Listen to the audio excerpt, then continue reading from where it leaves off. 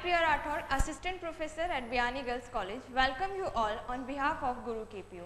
Today I am going to deliver a lecture on TCA cycle, that is Tricarboxylic acid cycle. This cycle is first discovered by Hans Krebs, and in this cycle 3 groups of carboxylic acid takes place, so it is known as TCA cycle. This cycle is started by acetyl coenzyme. This acetyl coenzyme is produced by the cycle glycolysis. Now this acetyl coenzyme reacts with oxaloacetic acid in the presence of citrate synthase enzyme and converts into citric acid. Citric acid is the first product of Krebs cycle. This citric acid in the presence of aconitase enzyme converts into cis-aconitic acid, and again aconitase enzyme converts cis-aconitic acid into isocitric acid.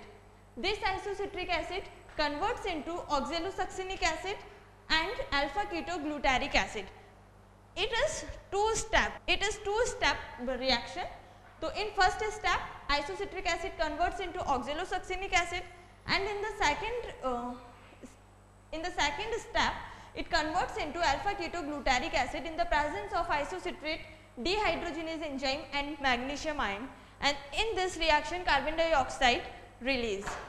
Now this alpha ketoglutaric acid converts into succinyl coenzyme. This succinyl coenzyme or this reaction takes place by the enzyme alpha ketoglutarate dehydrogenase. In this reaction NAD plus requires and NADH plus releases. Now succinate thiokinase enzyme converts succinyl coenzyme into succinic acid.